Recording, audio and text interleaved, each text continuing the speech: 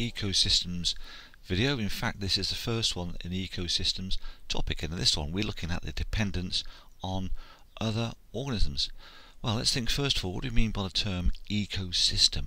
Well, an ecosystem by definition is all the living organisms in an area and their environment. So here we've got a coral reef ecosystem. So we've got the coral itself, which is a living organism, and surrounding it you've got all the fish living in the ocean. So an ecosystem is all living organisms in an area and their environment.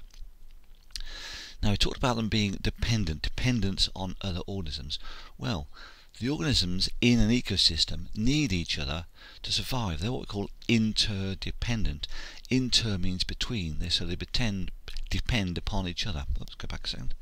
So in a grassland, you've got, for example, rabbits eating the grass, voles eating the grass, and then foxes eat the rabbits and voles. They are dependent on them. Rabbits and voles depend on the grass, foxes are dependent on rabbits and voles. So everything is dependent on each other. They're interdependent. Now, at a very basic level, almost all organisms, so we're talking about almost all, depend on plants. So, why? Well, the reason the plants are so important to us is they trap energy from the sun. Now, virtually all the energy on Earth comes from the sun. And plants use this energy to make food. You may have come across this term before. It's called photosynthesis. So photosynthesis is something we're going to come across over and over again, and it's given by this equation. So in photosynthesis we've got carbon dioxide combines with water to make glucose plus oxygen.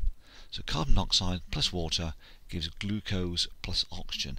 Now we're going to be looking at this in much more detail in later videos. But what happens here is that glucose is stored as starch or proteins, and the energy in these organic molecules, so glucose and starch are what we call organic molecules, and that energy is passed on to animals whenever they eat plants. So looking at a simple food web, here we've got the sun's energy is trapped by plants in photosynthesis. Rabbits eat them, consuming that energy, and the rabbits in turn are eaten by the fox. So you can see here the sun's energy passes through this, what we call a food chain, and how the sun's energy is so important to life on Earth. Now, only plants, algae, now algae are your seaweeds, and some bacteria are able to photosynthesize. So you can see now why plants are so important and how we depend upon them. It's all to do with what we call the balance of life. Now let's just recap on photosynthesis. So in photosynthesis, carbon dioxide gas is converted into oxygen. Now only plants can do this. Now there's another reaction that all organisms do, and that's called respiration. Now respiration, oxygen is converted to carbon dioxide. Now can you see the link between these two? This one takes carbon dioxide, converts it to oxygen.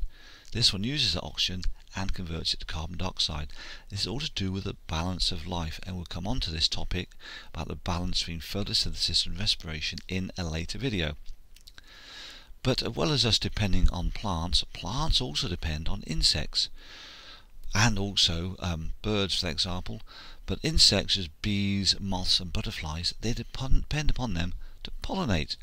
Many plants depend on insects as bees, moths and butterflies to pollinate them, and in fact, without insects to pollinate them, many plants would struggle to reproduce, and this would affect all other organisms. In fact, we said that insects are important for pollination, where some birds carry out pollination, but also when it comes to seed dispersal, the animals disperse the seeds for plants. So everything is interdependent. So to summarise, the organisms in an ecosystem are what we call interdependent. They need each other to survive, and they can't survive without each other. So, two keywords. Now, an ecosystem is a community of animals, plants and microorganisms together with a habitat where they live, and photosynthesis is a chemical process used by plants and algae to make glucose and oxygen from carbon dioxide and water using light energy. So there are two very important keywords there to copy down into your vocabulary sheet. Well, that's the end of this Key Stage 3 Science video. Thanks ever so much for watching. I really do hope you like what you see, and if you do like what you see, why not visit my website at www.keystage3sciencecourses.com. There you'll find over 120 science videos you can subscribe to. So once again, thanks for watching, and bye bye for now.